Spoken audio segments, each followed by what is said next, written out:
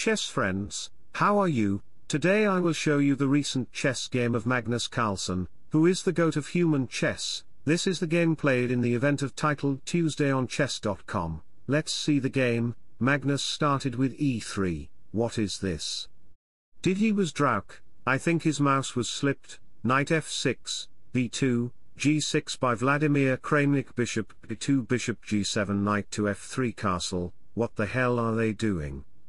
They didn't push their center pawns. Okay, d4, c5 to sacrifice it. Pawn takes pawn, queen a5, check c3, queen c7. What a useless move. He didn't take that pawn. Now Magnus can play b4, which he didn't played. He played bishop e2. Stupid looking move like him. We have a5 b4 to protect that pawn. Knight c6, a3. Here we have b6. It's a mistake move. As a Grandmaster level, mistakes are common thing. Best was to play knight e2 to active the bishop, then knight d2 d6 to sacrifice another pawn.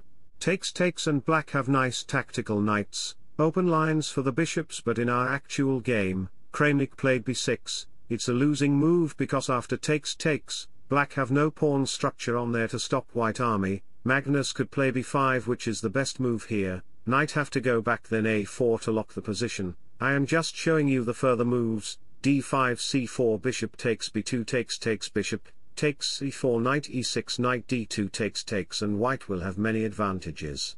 First of all, the passed pawn opened diagonals for his pieces, but in our game, Magnus missed it and played castle. They had 5 minutes clock of time. That's why maybe they are not able to find top moves. Kramnik forwarded his knight to d5 to open up the dark bishop, so queen c2, knight b6, c4 move brings a threat to push his brother. In this position, if you play any normal kind of move, for example, queen b7, then after bishop takes g7, takes, b5, knight d7, c5, knight here, queen c4, a4, rook c1, and that's it.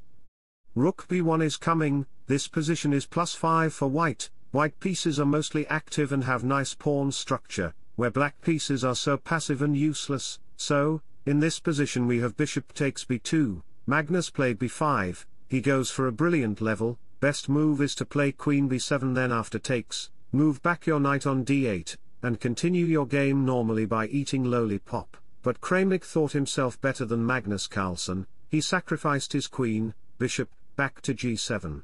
We have rook bishop and a pawn for a queen, but Magnus is totally winning because a queen is mostly better than a rook and bishop. Kramnik didn't know it. Rook b1 and rook b7 is coming to get the rank, so knight b8, rook b5, if you dare to take the pawn, let me show you the variation, then rook takes, knight takes, you will lose your rook. Always think before you do any action. In chess, you have to think 3 moves ahead in every position. In this way you will become better and better in chess. In this position, if you take the pawn, then knight takes, c5 will lead, toxic advancement. Let me show you the variation, because I know you can't think 3 moves ahead in chess because you are an inferior human. Takes, queen here, rook b8, queen c4, d5. This position is far better than previous variation, because everything is combined themselves as unity. Queen is better than rook and bishop until you don't have a great structure and combination, so always focus to attack weak points on your opponent so your opponent will not get a time combined his pieces as a defensive mode.